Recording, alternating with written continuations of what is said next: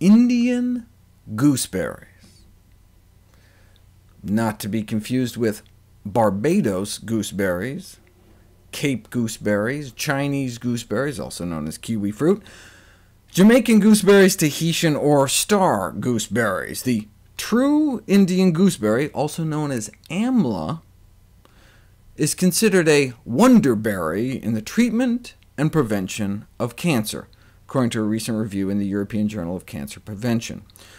Arguably the most important medicinal plant in Ayurvedic medicine, and also used in traditional Chinese and Thai medicine, preclinical studies have evidently shown that Amla possesses anti-fever properties, anti-pain, anti-cough, anti-artery clogging, anti-stress, heart protective, stomach protective, anti-anemia, anti-cholesterol, wound healing, anti-diarrheal, anti-artery clogging, didn't they already say that? As well as protecting the liver, kidneys, and nerves. It can also evidently be used as a snake venom neutralizer, as well as a hair tonic.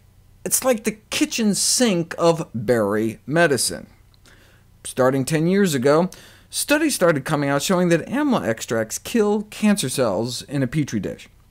But lots of things kill cancer cells. You could pee in a test tube and kill cancer cells.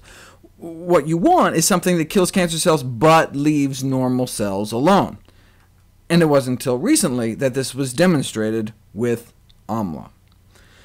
They tested Indian gooseberries against 6 human cancer cell lines: lung cancer, liver cancer, cervical cancer, breast cancer, ovarian cancer, and colon cancer. This is a graph of cell growth, cancer cell growth, at different Amla concentrations. Here's human breast, liver, and lung cancer cells starting out, powering away at 100% growth.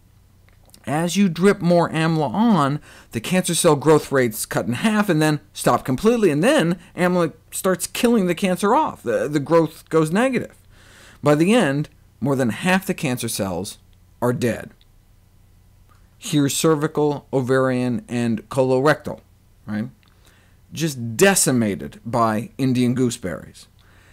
And here's the normal cell line, the non-cancerous cells. Right? At the highest Amla levels, that which killed off more than 3/4 of the cancer cells, normal cells just seem to get their growth rates slowed down a bit.